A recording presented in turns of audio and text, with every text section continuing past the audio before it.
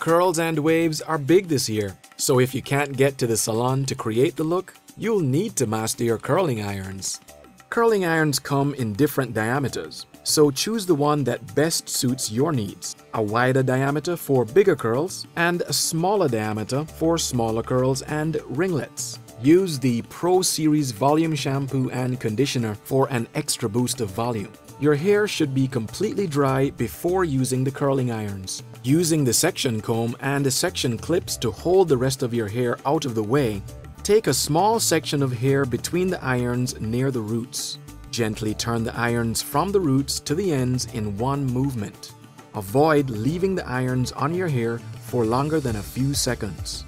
For big waves, you will need a larger diameter curling iron. Hold the iron horizontally and twist a section of hair around it. Start at the hairline and move down to the ends of the hair. Repeat all around the head to get your perfect look. Use a small diameter curling iron to create a perfect head of curls. Hold the iron horizontally and twist a section of hair around the iron, starting at the end and rolling up towards the hairline. Loosen the curl section from the iron and clip it. Let the section cool down for a while, then release the clip. For fabulous corkscrew curls, use a small curling iron and hold it vertically.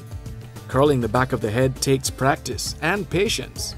Make sure you section the head properly using clips and style one section after the other using an angled mirror to help.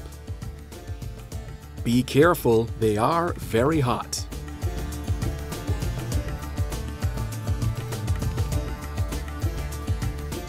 Speak to your hairdresser for expert advice and questions, and remember to visit your hairdresser every 4 to 6 weeks to keep your hair looking its best. Now choose what you want to watch next.